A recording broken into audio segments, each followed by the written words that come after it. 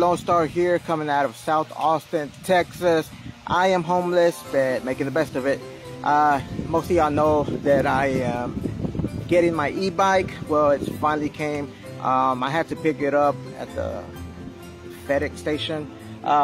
It's a big box. It was really heavy. I had to carry it. I got some help and stuff to get it to my storage. I have it boxed up. I haven't opened it yet. I'm kind of too excited, being close to Christmas. I was thinking about opening around Christmas time, like a gift for myself. I'm just kind of excited. But before I opened it up and take it out, I wanted to get some good locks. I have some locks that I've had from previous bikes. Some of them are good, some of them are not, some of them are cheap. So I'm going to be looking at some locks, maybe even a security system, maybe even bike insurance or something. I'm just so scared because this bike, whew, this took me forever to get. But yeah, it's almost close to 2,000. Well, it's about, well, tax and title. Yeah, it's almost close to 2 grand.